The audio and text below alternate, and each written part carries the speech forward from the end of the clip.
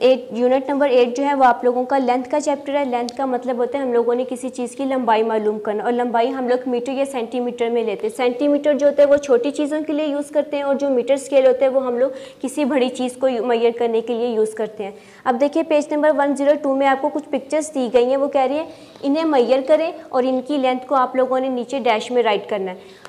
उन्होंने कुछ टाइल्स यानी कि आपको यूनिट के बारे में बताया गया कि उन्होंने जितनी भी पिक्चर की डिस्क्रिप्शन दी हुई है वो 1 यूनिट को बिलोंग करती है। जिस टाइल है वो 1 यूनिट को करती है, तो आपकी जो ज्योमेट्री बॉक्स है 1 2 3 4 5 टाइल्स मिलकर यानी कि ये 1 यूनिट 2 3 4 5 ये 5 सेंटीमीटर आपकी जो ज्योमेट्री बॉक्स है, तो आपने यहाँ पे 5 राइट करना है। अब सी पर देखें, वो आपका 1 किलो स्टैंड करता है 1 यूनिट को, तो आपकी बोतल कितने सेंटीमीटर लेंथ है इसकी 1 2 3 4 5 आपकी है इसकी 5 सेंटीमीटर।